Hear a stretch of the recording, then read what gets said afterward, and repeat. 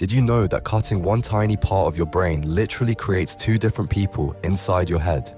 In the 1960s, neuroscientist Roger Sperry made a shocking discovery while studying patients whose corpus callosum had been severed. This bridge between brain hemispheres was cut to treat severe epilepsy. But what happened next changed everything we thought about consciousness.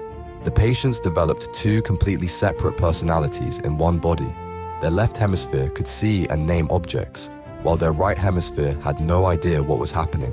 Sometimes their hands would literally fight each other, one trying to button a shirt while the other unbuttoned it. Each side had different preferences, different memories, different reactions. Ancient Buddhist and Hindu teachings had spoken of multiple selves within us for thousands of years.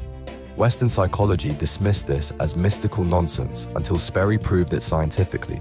The unified self we experience is actually an illusion. We are a collection of competing personalities, and most of the time, we have no idea.